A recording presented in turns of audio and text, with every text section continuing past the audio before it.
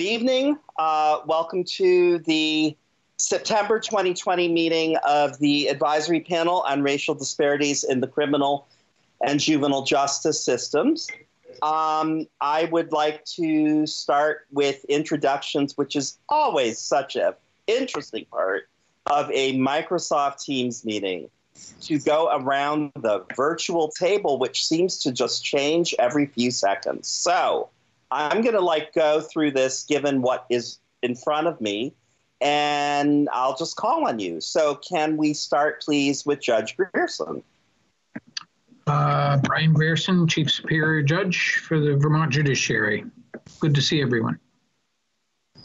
Jen Firpo. Jen Firpo, I'm a training coordinator with the Vermont Police Academy. Monica. Hi, everyone. I'm Monica Weber, and I'm with the Department of Corrections. Pepper. Hi, James Pepper with the Department of State's Attorneys and Sheriffs. Thank you. Ms. Morris, Elizabeth Morris. Hi, all. I'm Elizabeth Morris. I work for DCF. I'm the Juvenile Justice Coordinator, and I am here with Jeffrey in a transition in DCF and the participation on RDAP. Welcome. Representative Lalonde. Yeah, Martin Lalonde, representative from South Burlington on the Judiciary Committee, and very interested in data in the criminal justice system. So just listening in today. Thank you very much. Thank you. Jessica Brown. Hi, everyone. I'm Jessica Brown. I'm the managing attorney of the Chittenden County Public Defender Office, and I was a community at-large appointee to this panel by the Attorney General. Great. Curtis. I'm Curtis Reed. I'm Executive Director of Vermont Partnership for Fairness and Diversity. I am on the Fair and Impartial Policing Commission and here to observe. Thank you. God, this is all moving. Jeffrey Pippinger, please. Good evening. This is Jeffrey Pippinger. I'm the Senior Advisor to the Commissioner for the Children and Families. And as Elizabeth noted, we're going to be transitioning who will be attending this meeting on behalf of the Commissioner. So Elizabeth is with me tonight, and then she will be here next month as we transition to the new Adolescent Services Unit Director. Right.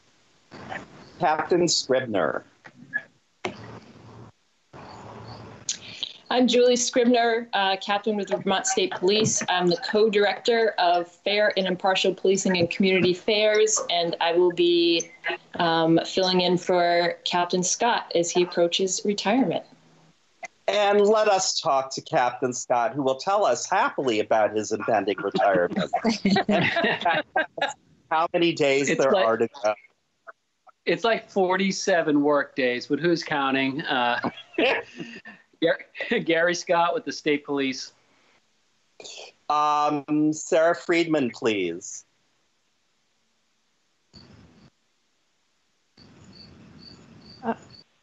Hi. Hi. Hi, sorry, struggling to get off mute. Sarah Friedman with the Council of State Governments Justice Center. I'm here with my other CSG team members, and we're helping the state of Vermont implement the policy changes in Act 148. So just listening in and hoping to absorb all of your knowledge today. Great, thank you. Let's see, where are we? Julio. Okay. Am I on? Yes. Julio Thompson, Vermont Attorney General's Office, Civil Rights Unit. Loretta Sacchi, please. Hi, I'm Loretta. I'm with CSG Justice Center, and I am a policy analyst, and I am here both with Sarah, Angie, and Madeline. Thank you. And let's have Madeline. Hi, folks. Madeline Dardo. I'm also a policy analyst with the CSG Justice Center. Okay. Rebecca Turner. Hi, everyone. Rebecca Turner, head of the Appellate Division, on this panel as the Defender General's designee. Thank you. And then the interestingly and charmingly named 646-787-5254. Oh, that's me again, Sarah Friedman. Oh. I had to call in via my phone. I'm on twice, apparently. Got it. David Scher. Yes, David Scher with the Vermont Attorney General's Office. Thank you. Susanna Davis. Buenas tardes, this is Susana Davis, Racial Equity Director for the state. I am here as an observer. I am here as a friend of the court, if you will. I am an amicus. Thank you. Judge Davenport? Hi, I'm Amy Davenport. I am here as a member of the council, the Children and Family Council for Prevention Programs, and here as an observer. Thank you and welcome. Thank you. And 802-505-9147. Yep, hi, it's Robin from Crime Research Group. Great, hi. Hi. Angela Gunter, please. Hi, everyone. This is Angie Gunter with the Justice Center with Madeline, Sarah, and Loretta. Great. Thank you. Karen Jeanette. Hi, Karen. Hi. Hi, everybody. This is Karen Gannett from Crime Research Group. And hold on. Oh, wow. Give me a moment, folks. It's a little, I think that's everybody. Have I missed anybody? If I have missed somebody, this is a really great moment to speak up because I have no way of knowing. Hey, everybody. There she is. I was worried. Sheila Linton, she, her pronouns, co-director of the Root Social Justice Center and appointee by the Attorney General, community at large member of the panel. Great. Thank you, Sheila. And I'm sorry you didn't show up. I am Eitan Nasreddin-Longo. I'm chair of the panel. Again, welcome to everyone. Want to move on to the announcements. There aren't many. One that is important is if you look at the agenda, after the second item, which was going to involve Kristen McClure, but she's not here tonight, is she? I actually think I can do that for her. I think Pepper and I probably can do that for her. But after that item, what I managed to not put in would be a section on the requirements under Section 19 of Act 148 for sort of the immediate issues regarding racial disparities that we can seize on in the moment and address as part of the report that needs to be submitted to the legislature on the 1st of December. So that will happen after the second item. That is the first announcement. The second is a really wonderful one that just somehow never occurred to me, but it absolutely occurred to Sheila, and it's brilliant and so simple. That the public commentary really ought to be after each one of the discussion items. So we're going to break that up and do it right after, because as she points out, people don't necessarily remember what, in the first discussion item, what they wanted to talk about when we're done. And that's an excellent point. I should have caught it, didn't, and I'm obliged to Sheila for doing so. So I just wanted to announce we're going to do that format. So having said that, let's launch into the update on the data discussions held with IT staff members from various criminal justice agencies. You will remember that I sent around several documents. One was a kind of template for what our final report might look like. And in there was a truly lovely flowchart. That came out of these discussions. It's a bit daunting, but I think we'll be able to go through it. I am sorry that Kristen is not here, but we'll do the best that we can. And I guess I'm going to just turn it over to you, Pepper, and let you talk about the update on the data discussions, because if I do it, it will be the blind leading people who are also blind. Okay. Is that all right? Yes, that works for me. Great. So what I'd like to do is talk about what we have done, what we've been doing since our last meeting, talk about where we ended up, and start to think about with this group what the next step should be. So we, Kristen, Eitan, and I convened a meeting of the kind of IT directors at the state's attorneys and sheriffs, the court administrator's office, the defender general's office, Department of Corrections, Department of Public Safety, VCIC, which is the Vermont Crime Information Center. Oh. Fields. And then also, Kristen, who's with ADS and Crime Research Group, all attended. That conversation was really designed to deal with the first element of Section 19 of Act 148, which is identify existing data that explores the relationships between demographic factors and sentencing outcomes. So this was really a conversation about what data systems do each agencies use, what data is collected, how it's collected, and how that information flows from one agency to another.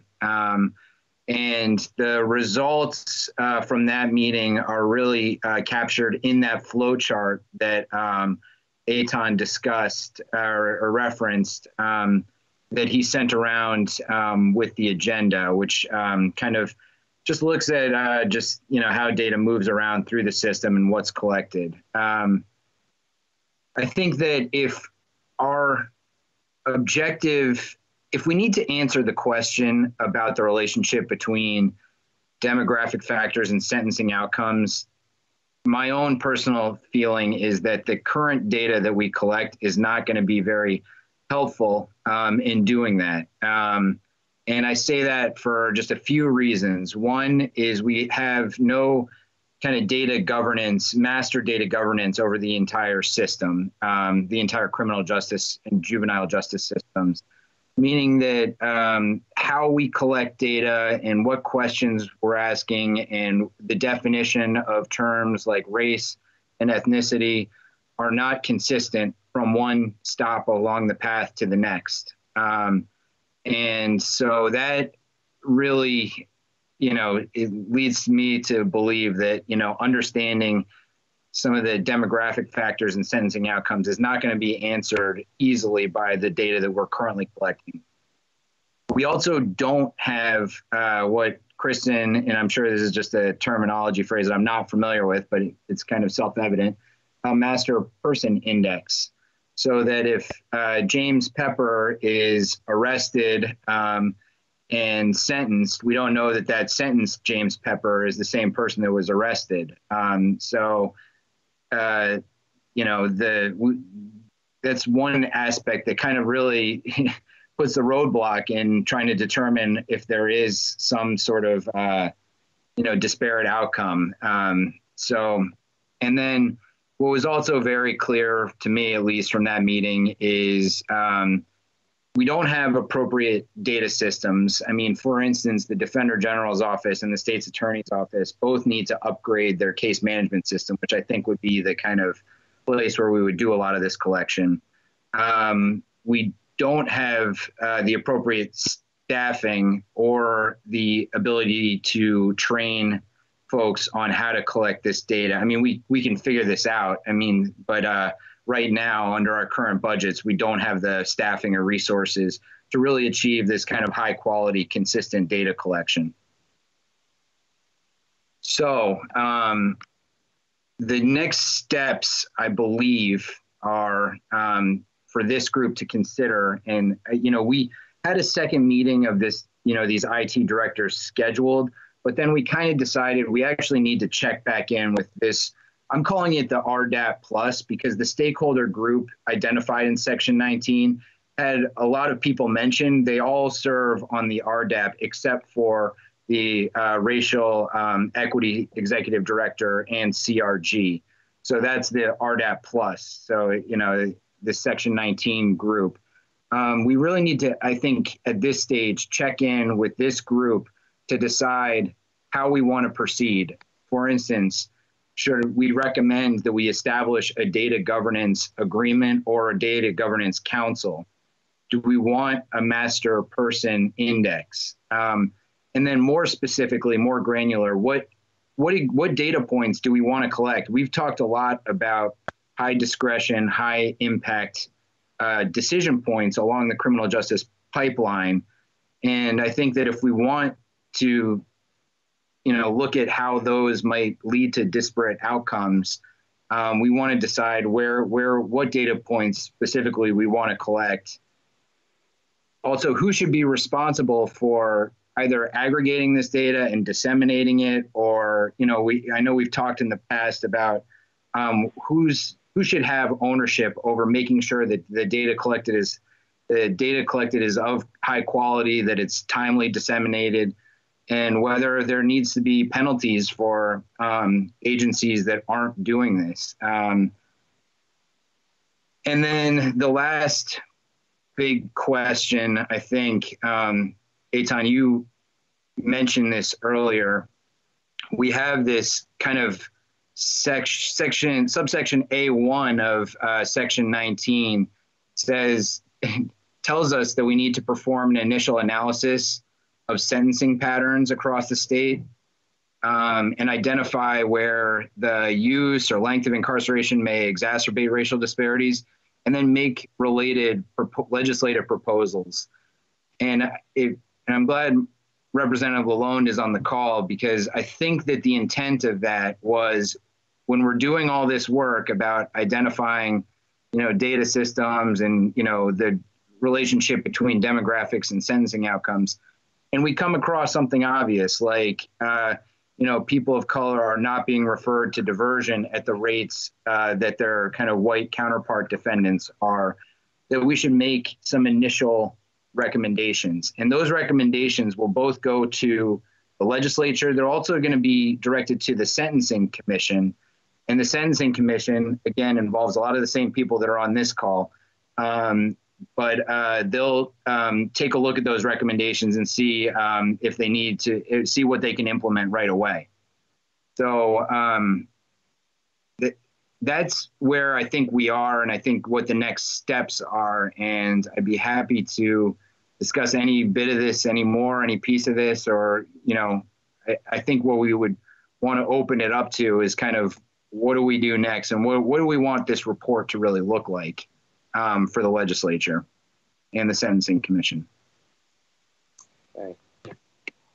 Thank you, Pepper. Rebecca's got a question. Pepper, could you clarify whether or not the subcommittee talked about the frequency of collecting the data and how often it would have to be reported?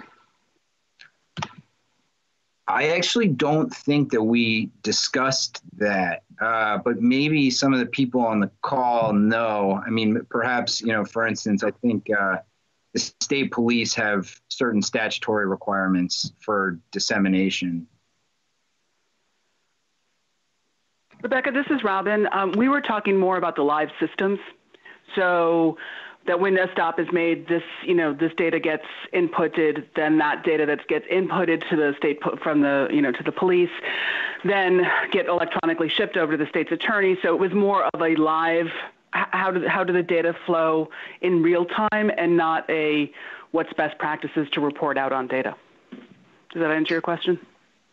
Sort of, but remind me, what is the current statute requiring disclosure of the aggregated data, how often does that happen right now for police data, traffic stop data? Is it once a year? Traffic stop data is currently once a year, and then there's a statute somewhere that says the Department of Public Safety shall publish an annual crime report. So those are the only two statutory requirements that I know of for publishing data. So DOC, of course, has their data. Yes, DOC has their data updated daily and available publicly, and then the courts are in the process of changing their data system. But usually, people just ask us for the data, but we don't have authority to post it regularly. So I would just throw that out there for something else to add to this, which is the importance of making sure that there is a certain frequency that we agree on and suggest. I certainly think it should be more often than 1 year. And Robin, if you're saying DOC is already doing this daily, then and getting it out publicly daily, and you guys talked about ideally real time, I think that should be part of it, right? Because part of it is understanding it, transparency, immediate reaction, and accountability. So whether that's providing the data and publishing, it seems like possibly the same thing, but probably not. But to make sure we address that. Okay. Curtis? Yes, just a point of information. How many different data collection systems comprise the whole? And how compatible are those systems? I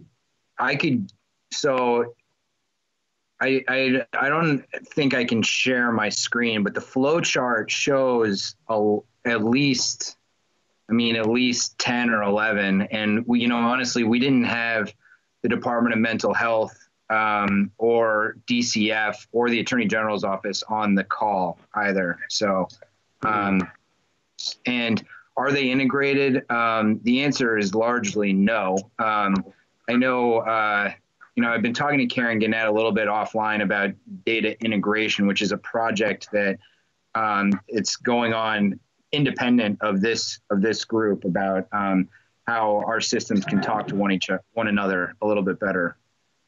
Okay. So when data moves from one department to another, it has to be re-entered? Or is there a way to? Sometimes, Curtis, this is Robin. Sometimes it depends on the data. So, okay. For example, the courts, DCF, VCIC, and the Department of Corrections and I all get the same data extract, and that works with our systems in various ways. The attorney, but if we were to track the race information, for example, the race information that I get from my court extract is actually something that comes in from the state's attorneys and or the police, usually the police. So it just gets copied over. The courts, for example, are not making an independent determination or asking a defendant his or her race. So it gets copied over. So some things do get copied over.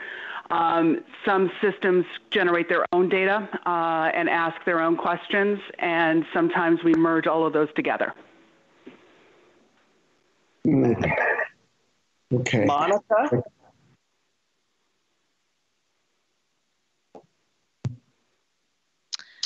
Hi, yeah, I think my comment goes back to something that maybe Rebecca was talking about, because the committee, well, the group that Pepper described, we weren't really talking so much about reporting and timeliness of data, because I think from our perspective, it was really about what data exists and can we even use it and what are the gaps, which is primarily, as I read Section 19 of Act 148, what that conversation was directed towards. And it was mostly directed towards plea agreements, sentencing, and those type of data reporting. So it was a little bit of a different approach, I think, than what you might have been thinking. And I thought, Pepper, you had a question, and now it was a while ago, so I can't, for the group, and now I can't quite remember what I was thinking. But I think there's a lot of things that we need to consider in this report that should start at the beginning, right? We've identified some pretty serious gaps in the system. We've identified some needs that we need on a just sort of resource and technology level to start to think about getting the data. And then once we can have that addressed, then I think we can start to talk about conversations around putting it together and reporting it out beyond what's already happening. Those are just some ideas. Judge Grierson. Yeah, I just want to echo what I think was Curtis's question and some of the comments by Robin, and that is from the court's perspective. We don't generate this data. I think it's important in whatever process we're discussing that the source of the data be identified, because we rely on whatever the state's attorney files, and I assume that comes from the state police. I'm not aware that, or this police department, law enforcement, not aware there's any independent investigation by the state's attorneys, prosecutors on race data. And so everything that's in our system, I'll say everything, probably I shouldn't, but I would say 95% of what's in our system is generated by people outside of the court system, and it comes into us. So even if we are in the process of rolling out a new case management system, that system is not generating this data. It is essentially acting as a pass-through from whatever source the data is. Okay. Thank you. Anybody else have a question or something to put in here or ask here?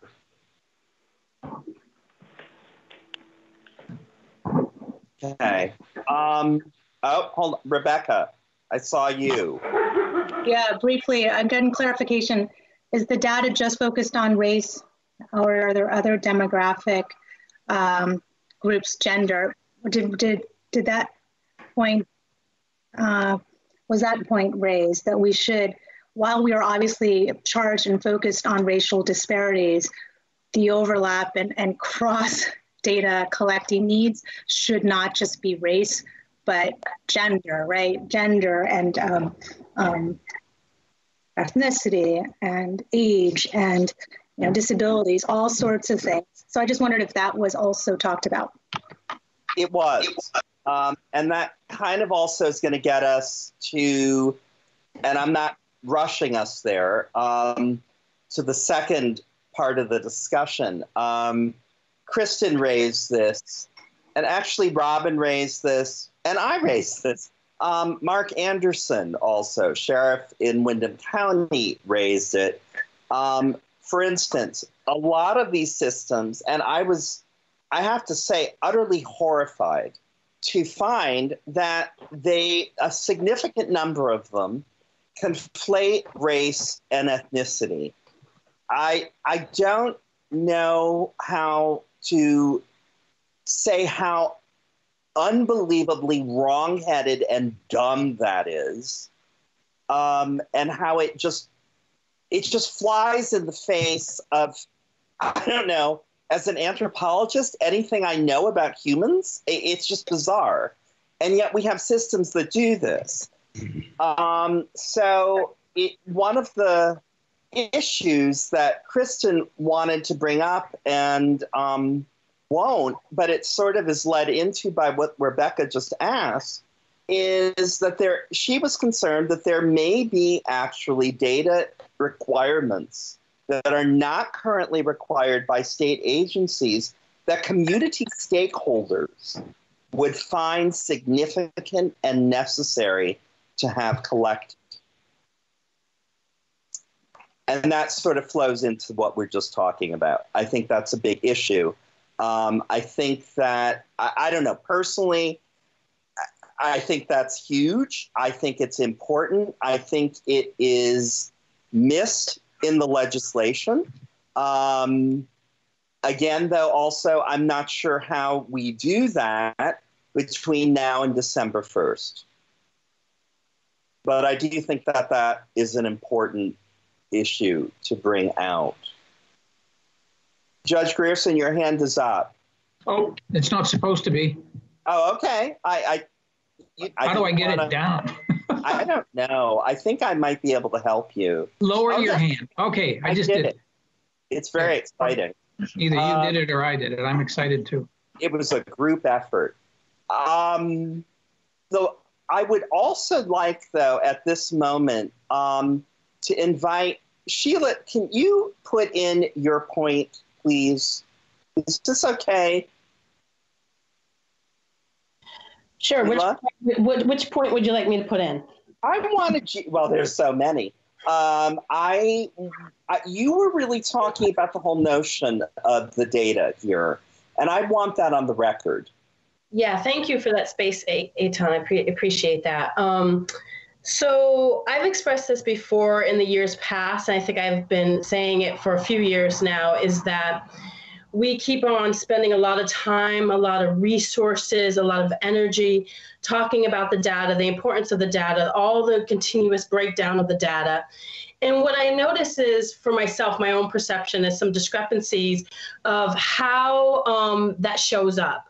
And when we talk about data, I feel like even though we're talking about the challenges of how to collect that data and the resources and be able to do that, I feel like we more readily jump to accommodating that we have to have the numbers, and the data is really important.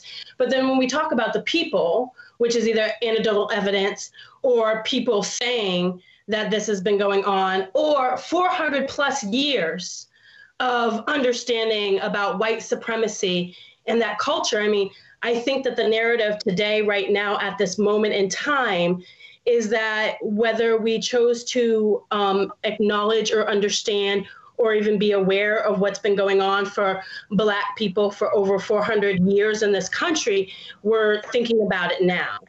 And I'm trying to figure out how 400 plus years of data, in my personal opinion, hasn't been really weighted in the way that I would like to see. And that we keep on coming up with all these ideas. As much as I respect all the IT data analysts, everybody's expertise here, and I do think data is important. But again, I've been doing this, and I'm fairly young, for over 25 years of sitting in these type of conversations about data. And while we're talking about data, people who look like me are dying. So I'm continue to be frustrated with this conversation. And though I understand as collectively as a group, once again, that there's a need for data, I wish that we could be focusing our resources on actually addressing the issues, and that's really the white supremacy and actions and behaviors and implicit bias and the structures and systems that we already know exist and are oppressing Black and brown people. So I just wanted to say that I'm frustrated by this conversation, as I have been for probably about 20 years now. And I think we're spending a lot of time and resources on collecting the right numbers when we know what's going on. Thank you, Sheila. And even though I'm chairing this meeting and need to concentrate on the legislative tasks that I have been given, I would just like to note that that frustration is something I share completely, and I'm working with a certain split consciousness here. I think... Hey, John, this is Robin. Can I address that point for a second? Absolutely. So Sheila, I really appreciate your comments. And when I've appeared before you guys before, I kind of go back and rethink things. People's stories are data. And I think as a statistician, I haven't been really good at getting that across. And it's just as valid data as the numbers that we collect. In fact, it's probably better because it's not sanitized. It's not forced into these little categories that don't actually apply. One of the things we've done with the traffic stops and race data is that what we heard was that people keep leaving their house and getting stops. And what we knew is that the data as collected, or as presented, I should say, didn't prove that, didn't show that. And so we worked with the police, and we've been able to get these data out, and with the next round, you'll be able to see it. With one agency that I tested this out on, for example, we were able to show they pulled over this woman of color 5 times within a month. Now that had to feel awful, right? This woman was a resident of their jurisdiction. So sometimes we can get the data to show the stories. We're just not using the right data. But I would like my colleagues to hear that stories are data, and when we analyze those stories, we can come up with answers probably faster than I can change the data systems. So that is my non-statistician soapbox. Thank you, Robin. Mm-hmm. Rebecca. For the record, I joined Sheila 100% and urge this panel to move forward and quickly through this subject, because we need to go on. And we know what the data will show. I understand that this is what the legislature is interested in. I want the message to be clear that I think, and I joined Sheila, I think that this is a poor use of our valuable time, each of us coming in together just once a month to do this. Poor use in this moment of time. We have an opportunity here to provide some real reform measures that the legislature can move on, and to focus on data, again, is just a poor use of this precious time for this panel. Thank you. I'm gonna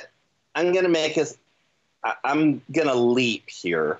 Partly 2 points. One was sitting in this meeting with Monica and Pepper and Kristen and all the IT staff people who were there. We started out with a flow chart that was really, even I could understand, which says a lot, folks. And I looked at it and went, oh, yeah, cool. Normally I look at them and I just run screaming. But that, I worked and I got it. Then everyone started talking. And as different datum were put forth, Kristen would change on her screen the flow chart. And at the end of the 2-hour meeting, the flow chart that is attached to the document that I sent around that I believe is the proposed outline, that was the result. And I remember looking at it at that moment and going, oh my God, I want to take my life. I also know from talking with a few of you that you had that response as well.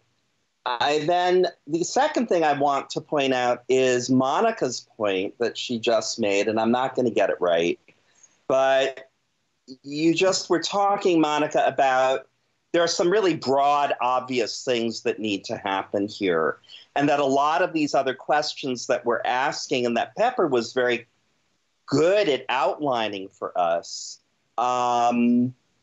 really are dependent on this first line of I guess I would say, activity. I kept being struck through this entire process since the last meeting of thinking, one, that nobody on this panel and none of the IT staffers who were at that meeting are qualified or have the time to pull all of this together. They're just not. It was absolutely clear to me.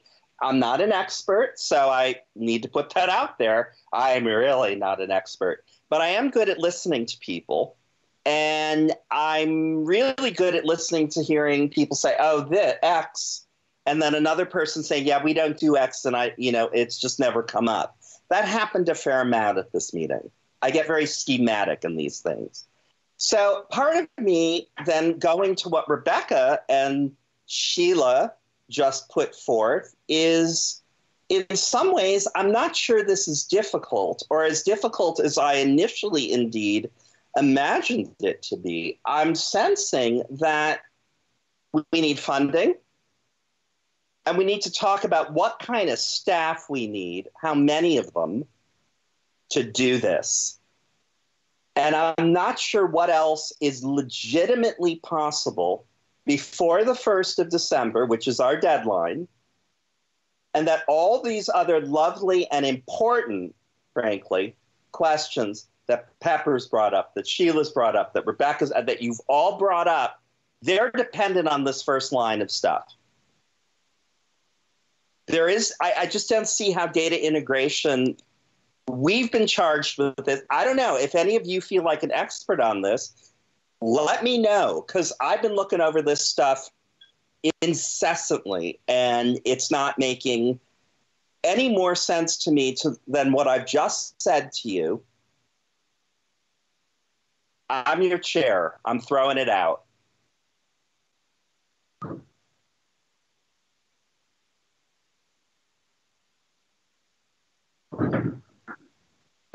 Okay, also, like, discuss. Rebecca, is your hand up? No. No, I'm sorry.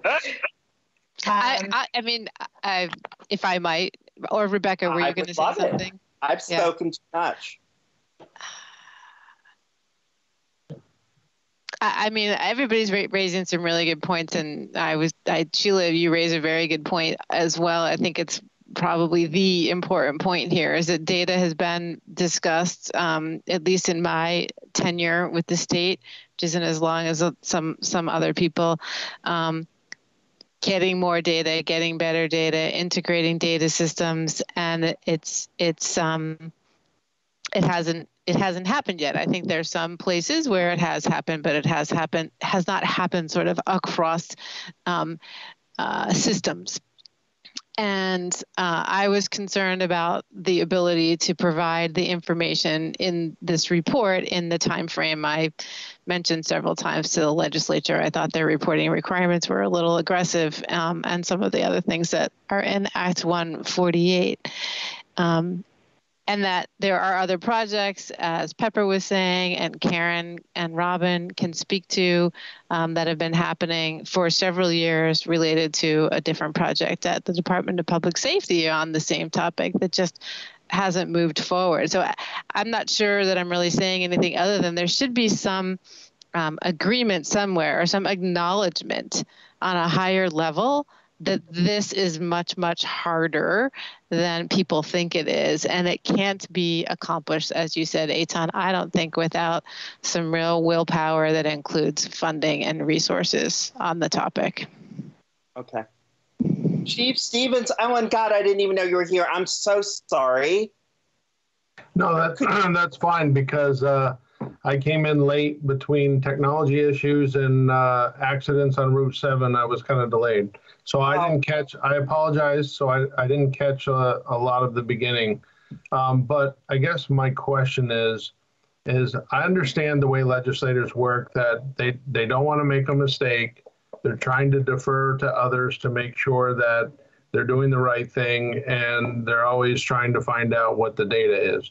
So I understand where they're coming from. My question is, though, is that this group, like they were saying, only meets once a month. I think we gave solid recommendations in our report, and based on some of the reviews of experts who have already done this in the past.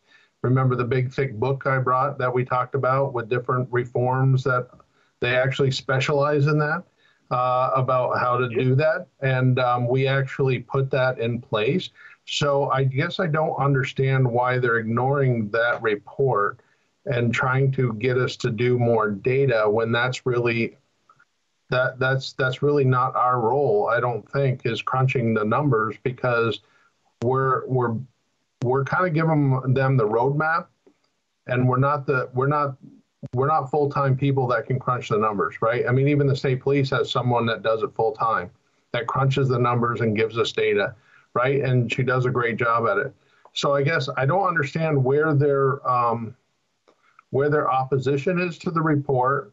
Do they not care about the work we've done, or do they not agree with the recommendations? Because I feel like, why am I sitting on this committee helping to provide information when it's just being ignored? We've talked about this before, because I have better things to do with my time. I mean, we want to uplift our people. We want to make decisions, but sitting on this, working on reports for months that they ignore or don't care, or tell us what's wrong with the report that you don't like, because just crunching numbers is kicking the can down the road and not really our role when they got 200 other people working on the same thing. So that's just my comment. Sorry. Thank you. I would like to ask the people from CSG who are charged with the implementation of Act 148 and are here certainly as observers, but they're also very concerned with helping the state implement this legislation that has been passed, that we are statutorily required to address. I'm not trying to kick responsibility here. I'm trying to get as many viewpoints as we can, because I think that as many as we have, the better the decision will be that we make, and certainly the report that we're required to produce on by the 1st of December. So can I ask you guys to just weigh in here? Am I putting you unduly on the spot, or? I can jump in and at least say a little bit. That would be lovely. Yeah. Thank you. We can hear you now. Okay. I hope you all can see my face as well. I know that I'm on both phone and I'm dealing with some connection issues, as I'm sure some people can relate to around here. But yeah, as Eitan said, I think we've met a few folks on the phone and actually may have a few calls later this week or next week with a few other folks who are currently in this meeting. But the CSG team is transitioning from what we call phase 1 of justice reinvestment, which was led by our colleague Ellen Whelan-Weiss, who I think a lot of you all know, and David DeMora, into phase 2 of justice reinvestment, which is implementing the policies that were enacted in Act 148. And so as you all, I'm sure, know, there were many policy changes in Act 148, and we're currently trying to figure out an implementation plan for how we can support the many different priorities in Act 48, along with the revitalized Justice Reinvestment 2 working group, which has many members overlap with this group. So I think that my understanding, and as a relatively new person on the block, so I don't want to, I hope that I'm kind of staying within my lane and my current understanding, having only getting up to speed on the project in Vermont as Ellen passed the baton, is that there have been some that Vermont's data has gaps and has places where it could be improved, as all states do, of course, right? We have no model state for doing this across the country right now, I would say. But that does not mean that there's nothing that can be done right now in terms of analyzing racial disparities in your system. That, of course, there are places to improve data, and that is definitely a kind of valiant cause and something to be worked on for those people who really want to understand the system. But that's not to say that you all have no understanding right now. There are analyses that can be done to start getting towards that disparities analysis that the legislation is asking for, right? That can be done right now, although by December 1st, might be a very ambitious timeline. And I think that we also can't discount everyone's experiences and where folks might, anecdotally experience disparities every day with their contact with the criminal justice system. So I know that you all have a lot of in-state capacity to address this, but always need more. And so CSG is also available to help with this as needed. We have a couple different areas where types of assistance we can provide, whether it be research or more project management facilitation, experts, examples from other states. So we're kind of here to just generally support the process of all of the different policies in Act 148 as folks are figuring this out. So, Eitan, on the spot, I hope that answered your question, or at least helped clarify something. Absolutely. Thank you so much. I was hoping for just an overview of what you saw and what you needed and your point of view, which I knew was important and varied from what is being put forth here. Okay, there was something I wanted to do, and I don't remember what it was, but it's okay. Other questions at this point? Hey, Tom, this is Karen. Hi, Karen. Hi. I don't know how to raise my hand on this. I've been trying to figure it out, but I'm not finding it at all. We're at just scream at Okay, someone will show me later. I'm wondering if it might be helpful, and I'm kind of processing this out loud. Robin did a report on race and sentencing that we released back in 2015. So it's not up to date, but what it does is it gives an idea of what data is needed to actually look at sentencing. It's a slice in time. It's a very narrow slice in time. It's only the actual act of sentencing someone. So it doesn't look at anything that came before and how that may have impacted that moment in time. But she, and she can, Robin, you can jump in here and correct me if I get something wrong. One of the things that we figured out while she was doing that report is criminal histories make a huge difference when someone's being sentenced and drive incarceration. And in particular, those out-of-state criminal histories. The out-of-state criminal histories were independently more relevant than the in-state criminal histories, which gets to the points that I make, right? A colleague of mine, a public defender in Los Angeles, is currently once again going through all the convictions because the gang unit was planting evidence, which is something I did as a young public defender when the crash unit got exposed in the 90s. So all those convictions from the bad police departments are still in those data that are driving these sentences. So just saying that again. So can I ask a clarifying question? Sure. Whoever you are, sure. It's Sheila. Are you saying that out-of-state criminal histories are weighted differently? No, I'm saying that when I ran the models, that those out-of-state criminal histories mattered a lot. So what I did is, let me just tell you briefly what I did. And this gets to your point, Sheila, also about numbers and data, et cetera. So in order to measure, the specific request from the legislature was, is race making a difference in sentencing? That was the specific question. In order to do that, I had to find crimes where there was a variable in sentencing. So that means there was the opportunity for some people to be treated differently than others, and a sufficient number of non-white defendants concentrated in that study period. So what I did is found 4 crimes: assaults, domestic, possession of marijuana before it was illegal or before it was decriminalized, and possession of cocaine. Those were the 4 crimes that are all misdemeanors. So that means the judge has some kind of wide sentencing, breadth there.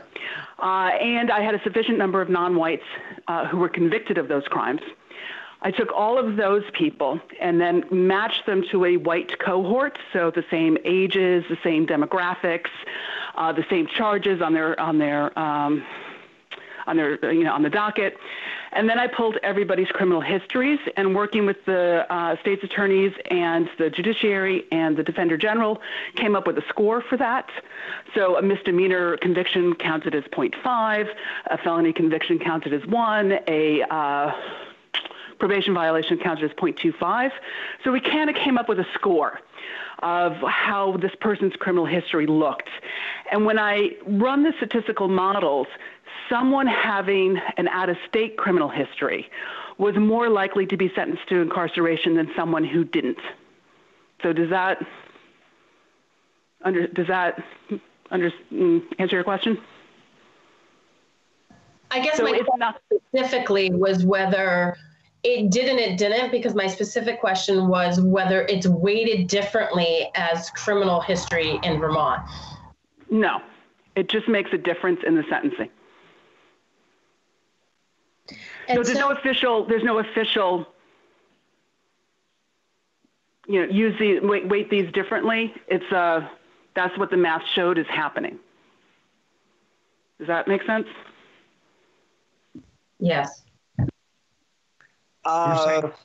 You're saying because they showed, you said because they showed basically as being habitual offenders, they got a heavier sentence, and the other convictions out of state were probably biased, and which contributed to the higher rate of conviction or sentencing than somebody else that was just in Vermont. That's what you're basically saying, correct? No. So I'm saying that so the statistician in me is saying this. People come into Vermont. A lot of us moved here from other places. Some people come here to commit crimes. People in the criminal justice system have pasts, and some of those pasts are criminal histories from out of state. And some of those criminal histories are a product of police departments that have engaged in really bad behavior, of court systems that have engaged in really bad behavior, but we still don't necessarily litigate all of those individual convictions. But so the people use those criminal histories. It makes a difference in the sentencing. We are generally accepting all criminal histories in the system as being valid. I don't know how many convictions were done on I've got another study that's looking at that. I don't know how many convictions were out of NYPD when they had a problem, or which defendants were part of that problem. So one of my thoughts was we could actually pull together, I think we may even have I'm sure we have an executive summary in that report for you all, so you have some understanding of what data are needed to do a sentencing analysis. And so I'm thinking about, rather than looking at all the data stuff and how all the exchanges happen and what system talks to what system, which is, the answer is pretty much not a whole lot of them, is starting with an actual analysis of data and seeing if there was something that was missing, or something that you notice in that analysis, or something we want something more done because of that analysis. I'm not sure if that would be helpful, but I'm just kind of flipping it on its head and thinking, what if we started with an actual analysis of race and sentence, and it's more than race, it's all the demographics, and it's one of the only, well, we're looking to get out-of-state criminal histories for other projects we're doing, but it's the only project we've done that includes out-of-state criminal histories, which makes it really valuable, because you can look at how those out-of-state criminal histories impact certainly this behavior at a point in time. There may be other there are other places where they impact other decisions, but we could. And I'm not sure what that would look like. I'm just kind of talking out loud rather than looking at data, actually looking at an analysis. And I'd be happy to sit down and talk with Robin about, potentially what that could, and with Eitan, and what that could look like. Okay. I don't know if that would be of interest. Thank you. Representative Lalonde? Yeah, I was really just going to listen, but I felt that I should just jump in here. I wanted to give a little perspective of how I think we've ended up here where we are with the Section 19 and Act 148. So if that's of value, Eitan, I won't waste your time. If please. No. So I've been in the legislature for 6 years. I pretty quickly learned that we really didn't have very much data that was able to inform our decisions and inform whether our decisions were actually making a difference. And I did learn through those number of years that we did have crime research group that could help us on that, but that was a little bit more ad hoc as far as when we reached out to ask for the particular report. So the bottom line is we felt there was a need to have additional good data. And actually the ACLU and supported by the Racial Justice Alliance, they certainly support this bill that the ACLU and I and some others worked with 2 years ago, H-284, which is something that asks for data throughout the criminal justice system. We did take some initial testimony the first year, but what really seemed to be moving was the Justice Reinvestment 2. And I and others who participated in some of those meetings, at least I certainly did, every time I raised the issue of data and areas where we needed more data, and because it made sense, because CSG was evaluating our criminal justice system through data. And there was agreement from the folks who were on that from CSG helping us out there that the data deficiencies should be addressed as part of this. So when Justice Reinvestment hit, I guess at the end of last year, with the bill that we were going to introduce that eventually passed and we had input on the data, it was at that time that your report of the RDAP also came out related to data. Both those things actually, Chief, I know there's a lot of people who probably didn't look at that, but I was one that was very excited about what was in there about data because it was consistent with what I was pushing and others were pushing with H-284. But it quickly became apparent that our best vehicle for getting anything done was the Justice Reinvestment Bill. And it also looked like the area that we needed the most work, that nothing seemed to really being done. I mean, sure, there's stuff being done, but as far as really improving and understanding the racial disparity data was in the state's attorneys, was in the courts. We had work was being done with law enforcement. It still needs improvement, but it has been improving. The Department of Corrections data that the CSG looked at, they thought that was, there was improvement there as well that could be made, but really the focus needed to be on these other areas that hadn't gotten focused with respect to those kind of data. So that's kind of where we ended up, and that's why it seems a little narrow, because it seemed to be the area we had the least information on data. And as far as, I agree with Rebecca, it's sometimes very frustrating, and with Sheila, that we're just worrying about data instead of doing real work. I believe we are doing some real work with respect to use of force and other things like that. But I agree that that is frustrating. But that's what a lot of stakeholders are asking us for as well. Again, the Racial Justice Alliance, the ACLU are pushing us to get our data together. So as a legislator, I need the data. People are pushing for data, but I think we do recognize that obviously we don't want to just get completely hung up and spending all our time on data. So I apologize, wasn't going to talk, but I just wanted to kind of give that a little bit of perspective, background of where, at least my perspective of how we've ended up where we are. Thank you, Representative. Chief Stevens. I'll be quick. I do appreciate we all want data. We all want good data so we can make good decisions. But I guess where my point is that we also offered parallel recommendations to start working on. I mean, we've seen the reports in VT Digger that the state police has they have maybe the best data that they've been working on this for a long time, and they've made corrections, and there's still disparities.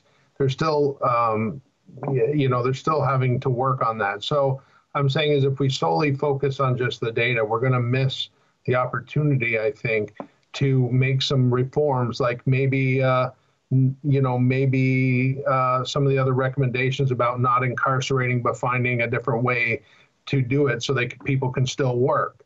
Okay, that has nothing to do with data. That has to do with some things of keeping people out of jail where they can be serving time at home while they're waiting their sentence and maybe still providing for their family, or making some other reforms that make sense that could be done, so you're working in a parallel situation while you're trying to improve a statewide database or create some extra, so people can talk with each other. In other words, the systems can talk with each other. That's all I'm suggesting, is that I was frustrated a little bit that we put a lot of time and effort into that report, and it seems like most of it's focused on just data. So that's the only reason why I didn't mean any that the legislators didn't look at it. I'm just saying is I know you're trying to make the right decision, but it's more of I think there's opportunities to do parallel paths. Thank you. Rebecca. I appreciate hearing Representative Lalonde clarify the background to where we're currently at, and particularly what I'm hearing him say is the desire to hear what data points are needed or missing that would be informative for understanding racial disparities in the prosecution and judicial area. If I'm hearing that right, what we may be able to contribute, again, taking where Karen and Robin are suggesting with a particular example of sentencing disparities with out-of-state histories, if the ask is for us to come up with specific points to collect data from the prosecution side and from the judiciary, again, the example that Robin and Karen just encouraged us, what are the missing data points, right? Was that what I understood? From a defender's perspective, what I want to know is, what did the prosecution ask? What did the prosecutor ask? What did the particular judge impose? But it goes even further than that, right? Before that, what were the conditions, pretrial release conditions imposed such that exposed that particular individual to further charges that then increased their pre-conviction? So they're just charges, but it increases the sentence. So who is this defendant, not just race, but the full package? And again, what are the prosecutor's decisions charging? What were the plea offers that the prosecutor offered up? What was on the table? What were the conditions imposed by the judge? What bail was imposed that allowed this person to show real rehabilitation before sentencing? All of these. So to me, Robin and Karen, I've heard you talk about this report, and granted, I'm not in a position to sort of give you what you're asking, and I don't think you understood you as not asking for that now. But there are so many pieces missing, and certainly, I have Jess Brown and we have in other meetings come up with places where the prosecutor or the judges exercise high discretionary decision-making points. And we can turn to that quickly and give that to the legislature. If that's what they're asking us to do, is focusing on the prosecution and the judiciary. Thank you. Robin, I have a question that I'd like to direct at you. Is there research anywhere that you're aware of that looks rigorously at the data? I'm not sure how to phrase it. The probative value of the story, of the narrative. Sure. And their use is actually data. Yeah, well, there's a whole field of study on qualitative analysis, but I'll give you just some examples that some people here in this group have heard me talk about before, the value of qualitative analysis and, public policy or court procedure or something. And this is the story that I will tell forever. I was doing a qualitative study on a program down in Bennington County. Judge Sontag had started the integrated domestic violence docket. And one of the questions was, or one of the reasons why it was started was that victims, we needed victims to feel safer when they were going into court to get their RFAs or for criminal cases, et cetera. And so the court had stationed deputies in the parking lots. They had staggered arrival times on RFA day so that the victim was in one room and the respondent was in another room, and never the two should meet. And now here's an interesting question. How do I measure whether victims are safer? In this case, we didn't actually speak to victims, largely because some wouldn't know whether they were safer because this was their first time. But I was able to talk to a lot of people who worked with victims and were able to amplify their voices for me. And here was the quote. I said to somebody, I said, how do we know that victims are safer? And he said, because I work in Rutland, and in Rutland, the women ask me if it's safe to go to the bathroom. And in Bennington, nobody asked me if it's safe to go to the bathroom. And that was the quote. Now, I can't get any data points on how safe does it feel to go to the bathroom in a public building. But that quote and that story, right, that helps shape how we now treat victims and how we can think about the experience that people have and people who don't really have a voice as they travel through the system. So if you want more examples of really great policy work that has come out of qualitative analysis, I can totally get that for you. But yes, there's a long, rich history of qualitative analysis in moving forward with criminal justice policy where numbers don't necessarily tell the story that we need to hear. Thank you. Yes, sir.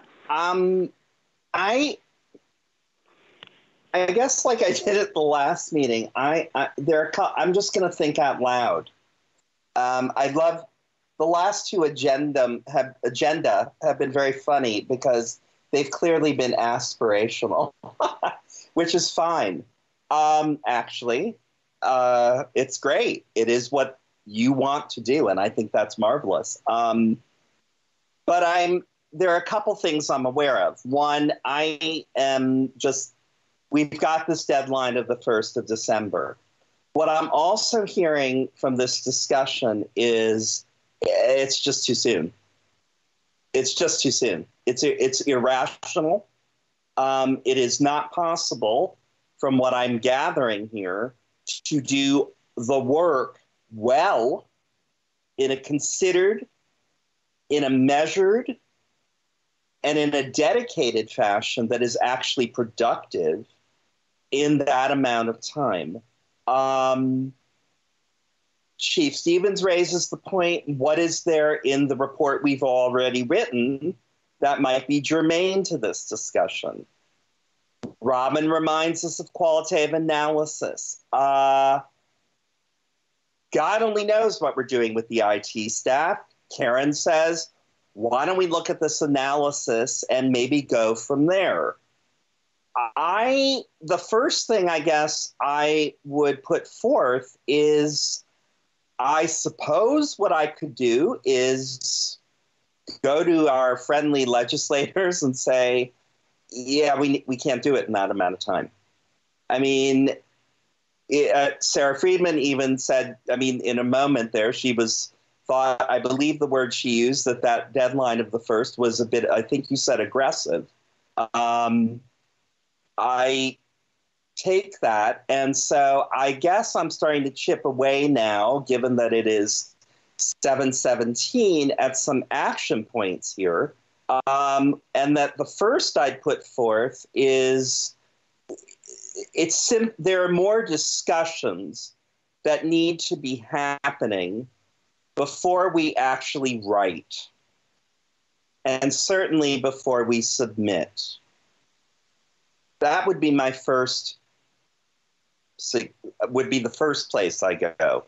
Secondly, it seems, and I think I need more feedback on this, that we are feeling perhaps that we'd like to look at what Karen and Robin have proposed in terms of going at this from the standpoint of an analysis rather than this very abstract. I mean, I don't think I'm trying to get out of, really looking at that flow chart, but I am.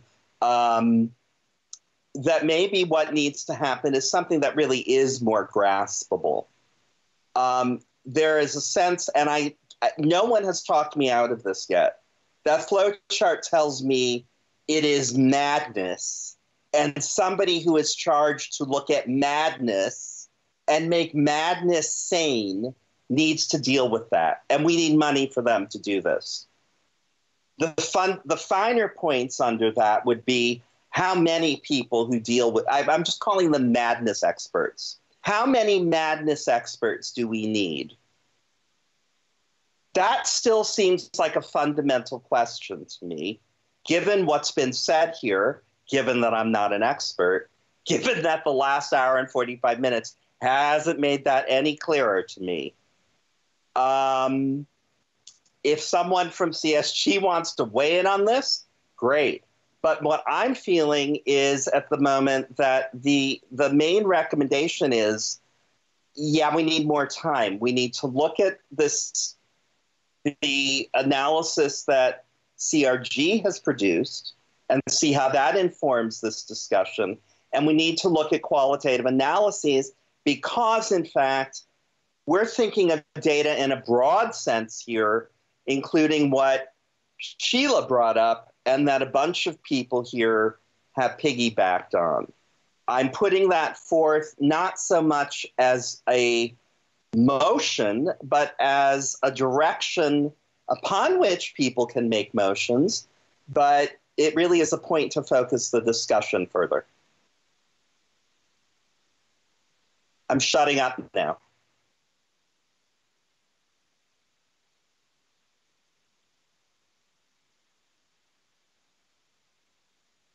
Why is it after I talk, everyone gets quiet?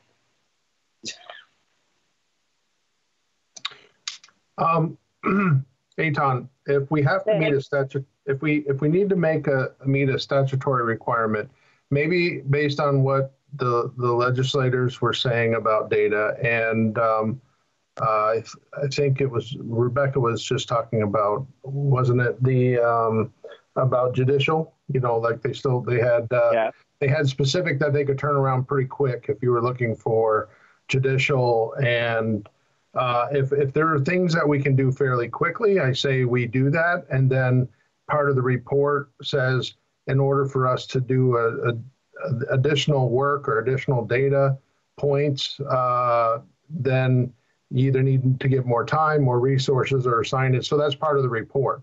So, I mean, you're giving them what we know we can produce. So we have that. If we have that in our discretion, in our wheelhouse, take the opportunity to give them what we can that makes sense. And then in the report saying we cannot do others unless there's more time, more money, or more resources. That way you're still meeting the statutory deadline and you're still providing as much information as you can that is pointed. I don't know if that's acceptable to the legislators who are here, but I mean, it's at least a direction, right? If we just go to them and say we can't do it, we don't have enough time, then I don't think that's going to go well, or just going to look at it as we're not really trying, or whatever the case may be. But it's just going to, I think we do what we can within our purview that we can turn around quickly, and then just make sure we put in the clause that if you want additional data or something, then you have to provide those resources or whatever. Rebecca, can I ask you to just sort of elaborate a bit on what you said? Is this, I'm putting you on the spot, it was very tantalizing that we could really address points 1 and 2 fairly quickly. Can you say a little more on that? Because I'm feeling emotion, but I don't feel ready yet. Oh, shoot. Points 1 and 2, what document are you looking at? The agenda?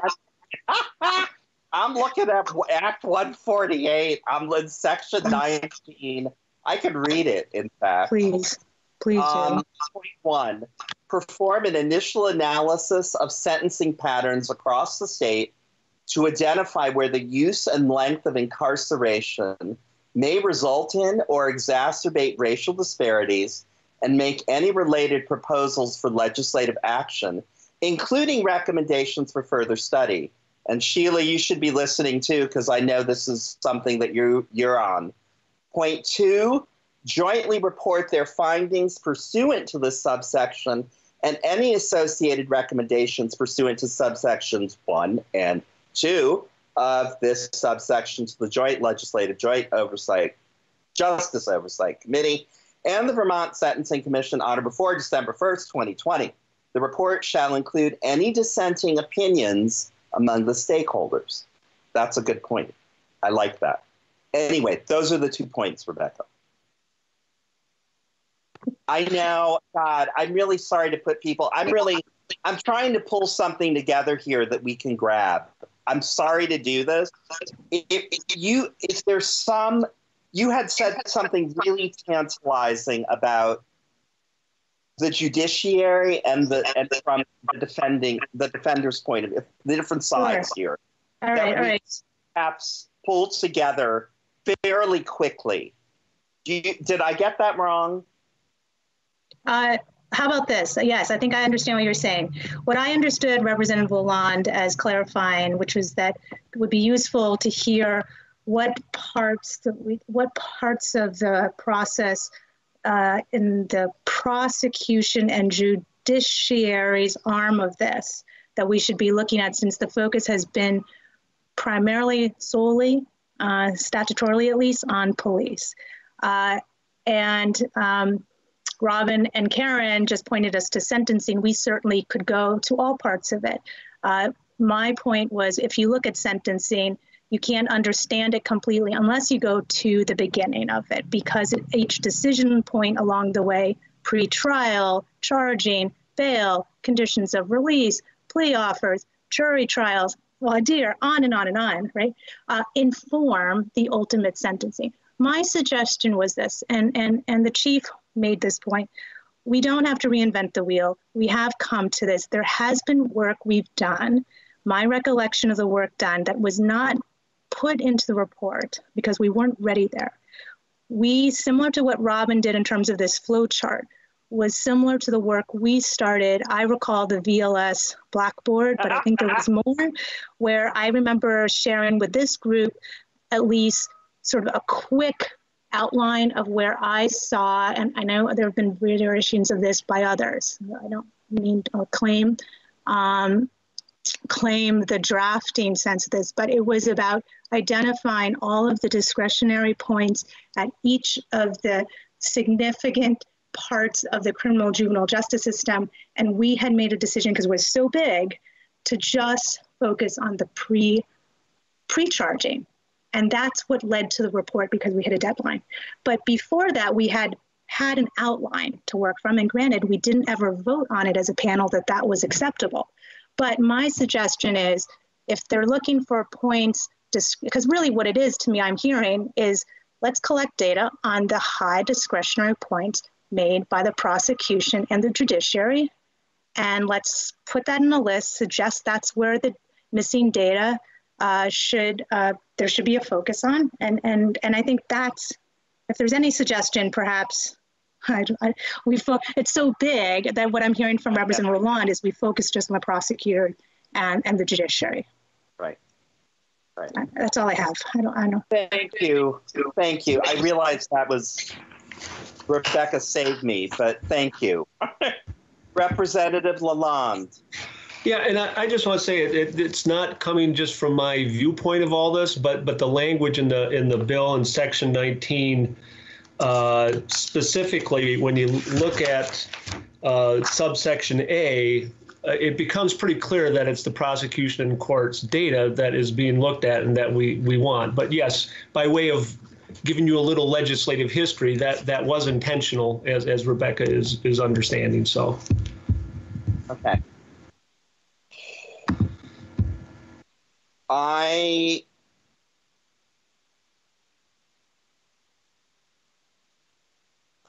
So it sounds like we have a direction. Yeah, it does. And it sounds like what Rebecca was talking about, what we started originally, can be put together fairly quickly to give them places to focus on that hasn't been focused on previously, because everybody's always dealing with traffic stops and everything else. Maybe there's some, I mean, Judge might be able to weigh in on this because he's obviously involved with the prosecutions and other things, that maybe that is the place that's missing that can be focused on, that we can turn around. I don't know. It sounds like we have a direction. May not have everything, but it sounds like we have a direction. Would you care to make a motion? I would rather Rebecca make that motion because she knows what she was just saying. I don't mind seconding it. I love everybody kicking the can right now. I mean, we're really trying very hard. I'm not saying. How about this? I have so much time on my hands. I propose a subcommittee, because I starting with that draft and maybe updating where that was a few months ago, checking in and circulating it with a whole panel, and whoever else is interested in sort of coming to the next meeting with where we can get closer to a whole document. Document that reflects all of the points, so nothing's missing, or if there's any disputes about how things are characterized, we can work it out before the meeting, and we have a document to work from at the next meeting. That's my motion.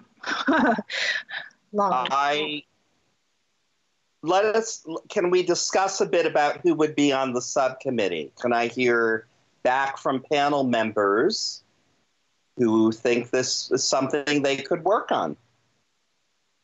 I mean, I would. I'm here. Judge Grierson, you have a comment, or are you voting? I mean, saying you'll do it. We can't hear you.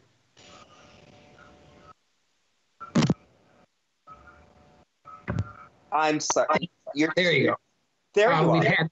We've had this discussion, and I think at one point, I think may have been on that subcommittee, and I know I missed a meeting, but I would be glad to be on the subcommittee. I mean, I think the statement or the legislation doesn't cover everything that is going by any stretch. So I don't think we can just look at that legislation and say that's the answer. I mean, I think a subcommittee needs to meet and decide what data needs to be collected. Okay. So, Rebecca, are you on the subcommittee? Are you like this? Oh God, this is so. Yeah, awful. no, I think that the subcommittee that the judge is referencing was something that Pepper, David, Sherry, HGs, and Judge Grierson was on. I remember it was the four of you. Yeah. And I think also Jess Brown. Okay. Oh, was she? Sorry, Jessica. I don't remember. I don't know if anyone else is interested in joining that, but it sounds like that's the same group. Sheila, you had some other points here that you were concerned about. Is this something where you feel you should weigh in? So first of all, in terms of the committee, I'm very interested in the committee, but I have really limited capacity. So I want to be realistic. So I would love to be able to contribute in an authentic way to what is being discussed, but figuring that out with my schedule, my other responsibilities would have to be taken into consideration. And I apologize that it's dark. I'm choosing to have not turned on my light yet, and I'm on my porch. I think some of the other questions might be able to wait, Etan, but I think one of the clarifying questions I have is with the interpretation of the 148A and trying to understand that, is that statement also saying that if, just a second, I'm going to sort of bring it up so I can be able to understand a little bit more. If for somehow by that analysis that the use and the length of incarceration does result in exacerbating racial disparities, are we making legislative action or recommendations with regard specifically to that, or to other connected systems and structures that impact that?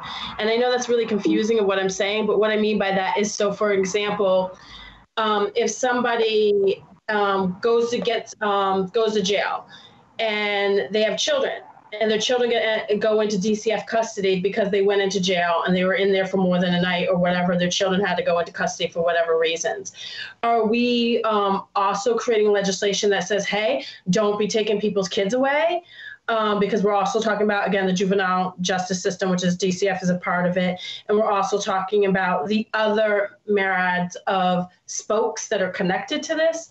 And so I don't know if I'm just reading into that Section 8 really deeply, or if I'm just looking at it very broadly, but I'm just kind of curious of people's interpretation if it's just with, oh, yes, we want legislative action on how to prevent this thing from happening, but then it is happening, and what are the other things that are happening that help support that thing happening, getting at the root of things. So that is a question I have. I really apologize. I can answer clarifying questions if that's necessary.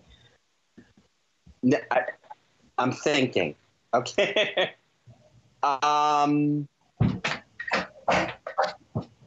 Actually, that's helpful. I would. Well, I'll be tendentious. I'd love a motion suggesting that a subcommittee meet between now and, let's say, a week before our next meeting, which is on, I believe, the 13th of October, to prepare a not particularly long document with these points of discretion that are significant, that answer points 1 and 2, and that they get that done about a week before that, and I get it out to everyone, and we discuss that in October. This is clarifying the motion that Rebecca made to create the subcommittee, correct, Eitan? Correct. Still the same motion. Okay, I will second that. Well, someone has to make the motion. I'm legally not supposed to. Okay. I'll move that the subcommittee do everything that Eitan just said. Love it, Jen. Thank you. I'll second it. Great. All in favor? I don't know. Raise your hand, scream something. Hi. Hi. Thank you. Hi. That actually worked. All opposed? Excellent. All abstaining? Great. So we have a subcommittee. Well, Eitan, can we say, though, that part of this, I don't know if it has to be a motion or not, but someone will determine who's on the subcommittee. Are you going to say anybody on the panel who wants to be part of it, contact Rebecca, or whoever's going to be spearheading this? Oh, okay. I thought, sure. Because we don't know who's on the committee, right? And if you're going to do it was Pepper and Rebecca, Judge Grierson, David, and Sheila, depending on her schedule. Okay, sorry, I missed that. All right, thank you. So would you all like me to use my expertise in creating doodle polls, or is that like ridiculous? Those of you on the subcommittee. No, I'm sorry, Eitan. I just figured I didn't know who was on the committee, but you've already named them, so I'm okay with just, we don't have to make this complicated. Okay. All right. So we have that. The other question then, okay, so that gives us a direction, as Chief Stevens, as Rebecca, as everyone sort of pointed out. That feels good. I would also just like to point out that one of the important points in point 1 in section 19 also says, including recommendations for further study. I know it makes me want to scream and pull my hair out, even though there ain't much, but the reality is, it would be bad, I think, to make a bad judgment around this. I think there's enough of that that's gone around. Do people feel in general that we should work on that in October and not worry yet about the December 1st deadline? I'd like to get some clarity around that.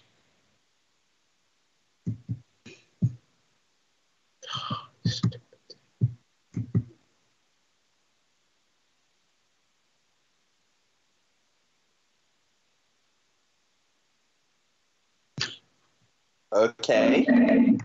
I am going to move then. No, I can't move. I'm going to suggest, I'm sorry, Judge Grierson. Yeah, I mean, if we really don't think that, if you're going to need resources to do what we've been asked to do, they're not going to be available before December 1st. We can go ahead with this subcommittee and see what we can do under that action, but someone might as well frame a letter to the legislature and get it ready to go, saying we're not going to be able to provide the report called for by the legislature by that date, if that's what I hear the discussion is tonight. I can do that. I mean, if everyone agrees, I will. We'll get. Okay, let's hold that for a moment. Representative Lalonde. So I understand, Eitan, that you're going to be testifying with corrections in the next day or two. Is that news to you, or? It said, I think Eitan might be coming into our committee, is what it says. While we were on this, I was looking for a vehicle if you really felt that we needed to change that deadline, because the Judiciary Committee doesn't really have a place to put that. But I did find out that Corrections is working on some language related to police reform bills, and there may be a place where the deadlines could be modified. So that's up to you. I just wanted to give you that heads up that there's maybe that avenue to try to do that. Representative, if I might prevail, if you know, can you tell me when I'm doing this? I'll have to have Sarah Coffey contact you. I just asked her if they had a bill, and she says, I think you're coming in. So let me check with that. They have can I just, Eitan, yes, there's a draft, and some of you are probably aware of it because you participated in some testimony last week. There's a draft bill, right, that they've been working on. They did take they reviewed it today with their legislative council, and they said that they would probably be coming back on Thursday with some more testimony.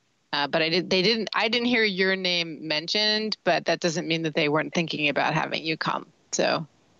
Okay. But I can look at that too. Well, I'll figure something out. Thank you. I don't see you on the agenda. I'm looking at their agenda right now, Eitan. But just so you know, things seem to be even more fluid than usual these couple weeks of this oddball session that we have. So that's really heartwarming. Thank you. I will figure it out. Thank you, Representative. Okay. Thank you. Losing the thread. I would like what I'm hearing is there is feeling that there should be a letter or some form of communication to the legislature about what we currently feel is possible and impossible for the 1st of December. Is that correct? Yes, no, maybe. I think it makes sense to put something like that together. And I think we could also base it a little bit on the work that committee did with Kristen, because we really, I think, identified in that committee how difficult it was going to be to give them the information that they requested. And then we would be able, and then it looks like, oh, it's not like we were trying to avoid doing this. We tried, we were looking at it, and oh my gosh, it's way bigger than we realized. Would you like to make a motion, Monica? Sure. I will make a motion that the committee write a letter to the, I think it's chair of the Joint Justice Oversight Committee. I think that's who it goes to, or whoever it needs to go to, that we describing why we will not be able to meet the December 1st deadline as outlined in Act 148. Lovely. Oh, Sheila, you want further discussion? Sheila? I'm good. Hello? Can you hear me? Yes, thank you. I said I'm fine. Oh, you are. Sorry. I saw your hand up, so I thought, okay. No, the last vote. I'm sorry. You asked a question, and I chose to raise my hand to answer. Oh, okay. Thank you. So does anyone want to second Monica's motion? I'll second it. Thank you. All in favor, scream. Aye. Aye. Aye. Aye. All opposed? All abstentions? Okay. Thank you. Motion is carried. I can draft a letter and I'll get it out to people for comment and edit and all sorts of stuff like that. Tear it apart, put it back together, do whatever you want. It'll be fun. I'm also thinking I want to include, if she's agreeable to it, Kristen's, I want to put the 2 flow charts, because Monica makes a really good point about really emphasizing the complicated nature of this. And I feel like that might help, is to take her first flow chart, which was so pristine. That's really the only word to be used. And then we ended up with that really frightening thing that we are looking at now. And I think that might help make the point about the complication. I think we have a path. Does anyone feel like I'm missing something, or we've missed something, or that there's something else we need to do before we adjourn?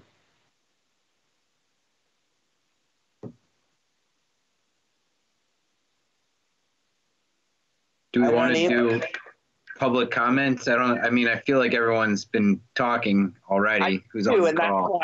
When we started, I had said that everybody was in. That's Curtis, and everybody jumped in and had really good things to say and asked and so on, because we're incorporating that. Sheila, I think I said that at the beginning that she had recommended that we were going to do public commentary after each of the discussion items, and since those were largely aspirational, people just leapt in, and I loved it. It was very organic.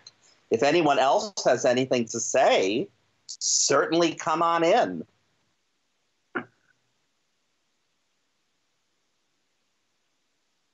Well, there we are. Hey, Tom, can I just ask one question? Yes.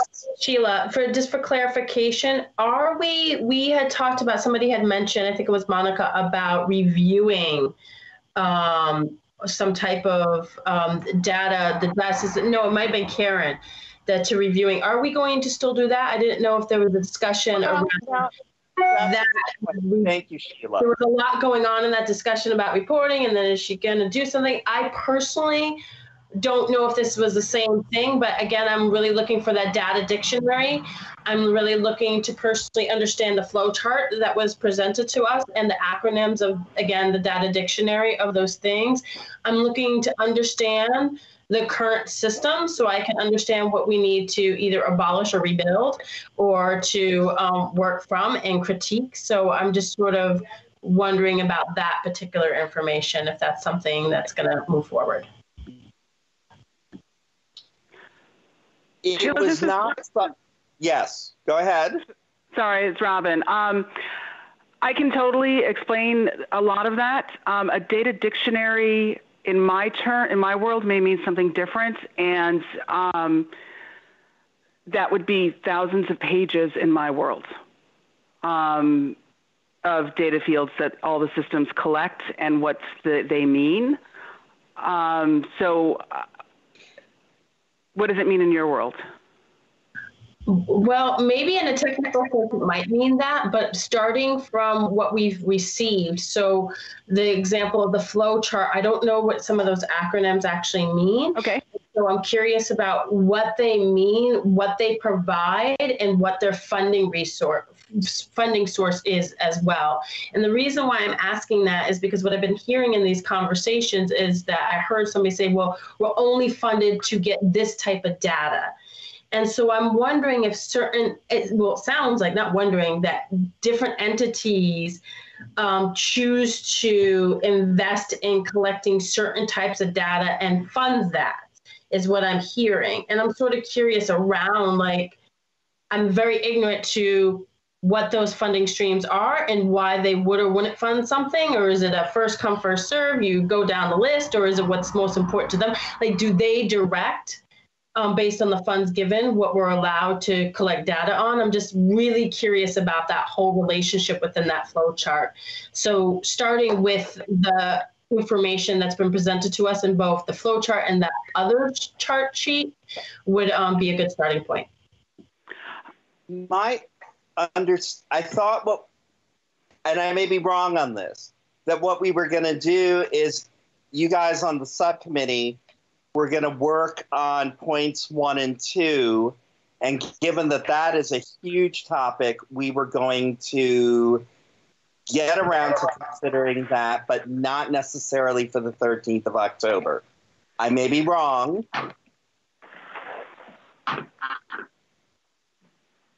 Was that anybody else's understanding?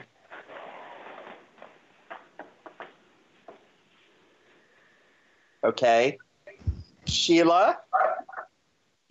Yes. I'm thinking that that may be something that we're going to be doing after the 13th of October, and that we need your labor right now with the subcommittee around points 1 and 2. I just want to have like a thumbs up or recognition that question is understandable, that that either Robin or somebody understands what I'm asking, or if there's anybody else on the panel or with who's on here who agrees around, understanding what those entities are, but also understanding that funding stream and who funds what and why. Is that clear? Actually, I think that makes sense. I just think it's one of the elements of the hugeness of that project that I'm writing a letter to the legislature saying it's a little ridiculous to do this by the 1st of December. Sheila, hey, Robin, I can take, so I wrote the Excel map that says the data map. I can certainly add to that to make it more readable for people who aren't enmeshed in the system, and I apologize for not doing that.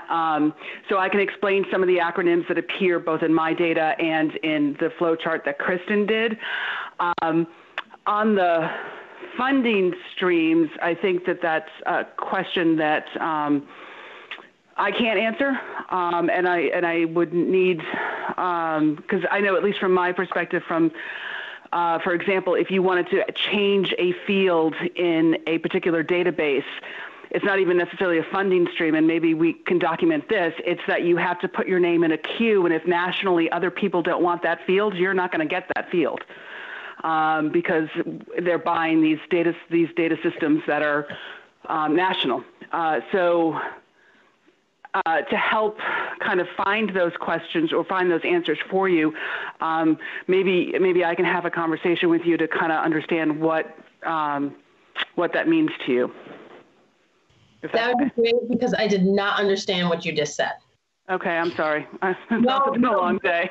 I just don't speak that language, so I don't even understand what you mean by that data system. I don't even understand what that means. Okay. So for everybody, I will write out what I did in that data map in better English for people who aren't part of this system inside my head. And Sheila, if you do, I would appreciate some time along with you, and I can try to speak better English on that and just try to translate it out of my head. Thank you. Thank you. Okay. Our next meeting is the 13th of October, again from 6 to 8 p.m. I am hoping, given all the moves we've made in this last hour, 2 hours, that I will, a week before that, be able to get a document from the subcommittee out to everyone. That will probably be our main focus. And that is really all I have to say myself. If anyone has any other business, this would be the moment. We have 6 minutes. Hey, Tom, it's Rebecca. I just would ask the people who want to be on that subcommittee or interested, who think they might be interested in joining, to maybe stay on just for a minute or two so we can coordinate our schedules on when we can next meet. And I will stay on as well, just so I can listen in and help. And I would, for everyone else, I would certainly entertain a motion for everyone to, I don't know, do whatever it is at 8 o'clock on a Tuesday night. I make a motion to end the meeting. And second. Great. All in favor? Aye. Aye. Aye. Aye. All abstaining? We are done. Please, subcommittee people, stay on. Everyone else, have a nice evening. See you next month. Thank you. Thank you, subcommittee people volunteering your time. Thank you. Have a good night. Thanks. Bye. Bye-bye. So subcommittee people, I was staying on because I wasn't sure if you wanted corrections, input on what was happening. Is that me? I don't know. Yeah, hold on. It went away. It would be a good idea to have Monica on there.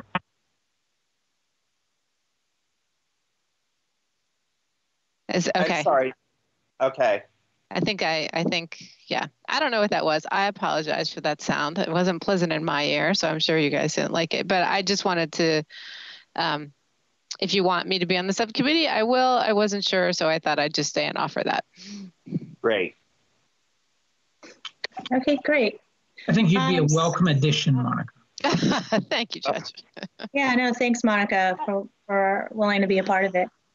So how about, let's take a look at our last week of September schedules. It looks like 28th September, unless you want to meet before, but that gives us a week before the date that Eitan is hoping we get that document out to the panel. The only thing I will note for those of you that think this is who celebrate, that's Yom Kippur. Oh, that week? Actually, the 28th exactly is Yom Kippur. I don't mean to interrupt, but I just wanted to volunteer CSG services if you wanted some help, like facilitating, figuring out scheduling, setting up the agenda, taking some of this off you all, some of this kind of project management support and thinking this through. So that's why we're still here, not officially committee members, and I didn't want to interrupt, but thank you. And yeah, just wanted to put that out there. Oh, fantastic! I think we should accept that offer. Absolutely, I do. Yeah, thank you. Does that mean scheduling these meetings? Yes, and that would mean figuring out a schedule, although while you all are here, it might be easiest just to do it on the phone, but we could also send out a doodle or something like that. so that we could, help just support the process.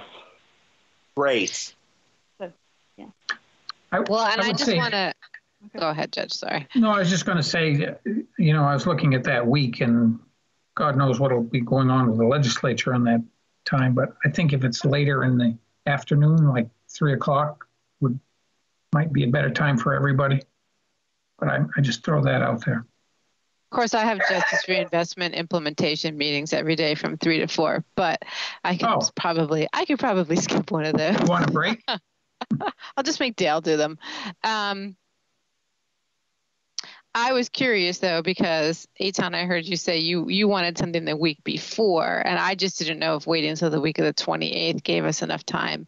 I wasn't sure how much time we were going to need. So, that's a good question, and I'm not really going to be good at answering it. I'm not either. I'm just. Yep. Let's try it. We should try for the week of the 21st if we can, just to give ourselves a little buffer. If that's doable for folks. The afternoon of Wednesday the 23rd looks for people. What are people's thoughts? And the only real day that I could probably, for me, is potentially on a Tuesday. Just to put that out there, and it doesn't have to revolve around me, but I'm just, as we're looking at schedules. So the 22nd, if we were going to do something, and I could be potentially able to do something at 2 or at 3 that day, if that's something that would work for folks. But I'm curious of how long do you want to meet for? What's the duration of time? I don't know, a couple hours? What do you guys think? Let's budget in a couple hours, and if we don't need it, we don't need it. And I'm good for the 22nd Tuesday, starting at 2 o'clock. I am as well. Yeah, that works. I can do 2 to 3. 3 to 4 is tentative, but certainly I can be there for an hour and hopefully 2. Great. Can I ask for some clarity? Are we picking September 22nd at what time, please? 2. Oh. Correct? 2 to 4? Yeah. Yes. 2 to 4 is fine with me. And there we are. Great. Someone will send out a doodle invite, a Teams invite, I suppose. Yes. Oh my God, yes. Yes, I will get that out to the team. I might have a mixture of everyone's email address. I will find the others that I need to, and I will look to get a calendar invite early tomorrow morning. Thank you. Thank you. Okay. All right. So I guess, I don't have to end this. You can go. No. Thanks, everyone. This was really hairy, but it went well. It was one of our hairier ones. It was exciting. Thank you for everything, seriously. And I'll get going on the letter, and I will do all the rest of that. I will talk with you all soon. Thank you, Eitan. Thank you. Good night. Good night. Good night. Night.